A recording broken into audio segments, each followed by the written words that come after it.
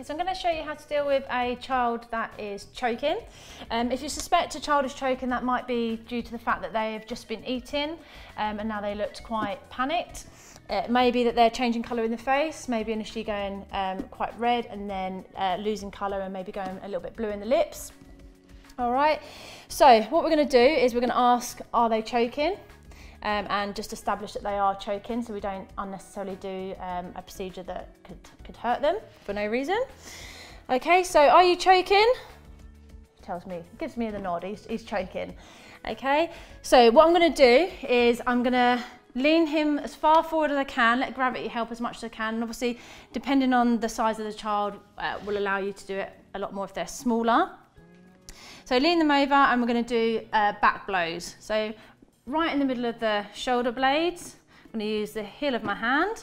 So 1, and check, 2, check to see if it's come out, 3, 4, check, 5. So I'm going to do that 5 times. Okay, it hasn't been successful, so I'm going to try something else now. I'm going to try abdominal thrusts. So I'm going to find the belly button and the bottom of the breastbone and meet in the middle, make a fist. I'm going to bring my other hand over the top and I'm going to come in and up into the diaphragm to hopefully release the object. So 1, check, 2, 3, check, 4, still not successful, 5, check. Okay, still not successful.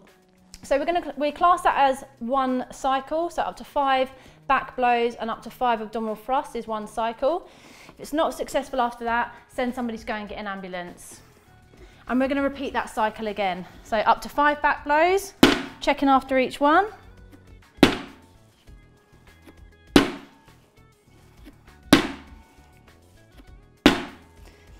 And then back to your abdominal thrust if that is unsuccessful. Okay, and just keep repeating that process. You're probably not going to be able to repeat it too many more times before the child does actually collapse. So if they do collapse, what we're going to do is go straight into CPR.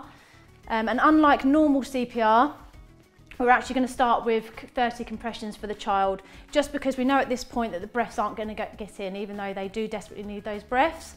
So we're going to do 30 compressions. After your 30 compressions,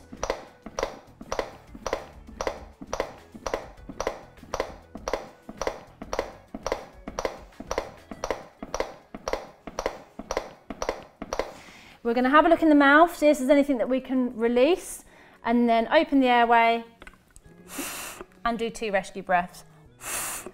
If one or both of them don't go in, don't worry, go back to your 30 compressions and then try again next time. Hopefully now the muscles are all relaxed, the object might have moved on its own, or perhaps even by us doing the compressions, it has managed to move. So we're going to continue to do that until our ambulance arrives, and we need to make sure that we've also asked for a defib.